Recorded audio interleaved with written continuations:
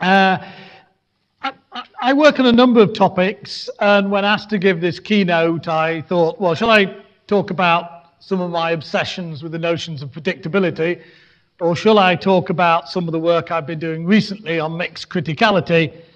And then I thought, well, I should be able to put these two topics together. So that's what I'm attempting to do, because obviously these things are linked.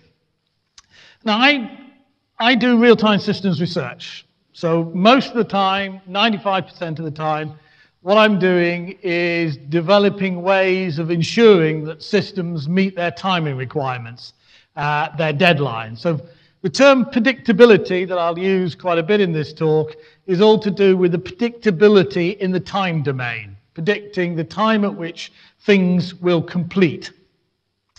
So most of the time, as I said, I am on this bullet point. I've given some sort of system, which is typically a platform plus an application, or more likely a complex platform with heterogeneous processors and various forms of networking and buses, and more than one application to host on that platform, and applications having different software architectures.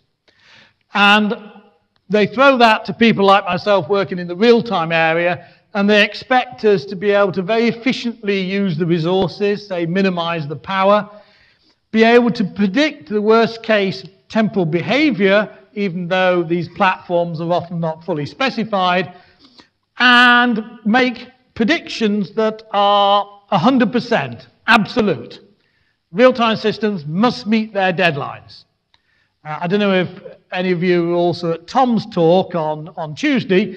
He again was emphasizing this rigidity, that sort of Booleanness, that a system is either correct or incorrect, isn't really an engineering approach. Most other engineering approaches, you're not trying to make 100% predictions, you're trying to be good enough.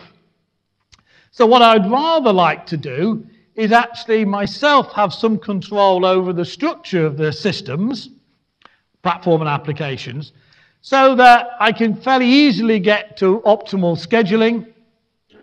I can produce predictions that are tractable, safe, and accurate, and I can admit and actually exploit the fact that predictions are dependent on the criticality of the component, the criticality of the system or subsystems, and so they're not absolute.